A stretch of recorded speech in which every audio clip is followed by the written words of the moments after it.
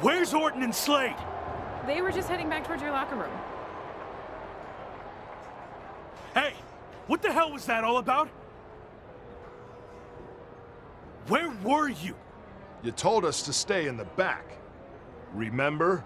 Yeah, I said stay in the back for the match. But then, in case you missed it, the Hurt Business attacked me. I could have used some backup there. Can we get some privacy? No, I want everyone to see this. What's your deal? Were you trying to send me some kind of message? Actually, we were on our way out to help you, but I got overruled. By who? Me. What? I've heard people say I'm a follower, that I lack killer instinct, that it's held me back my entire WWE career.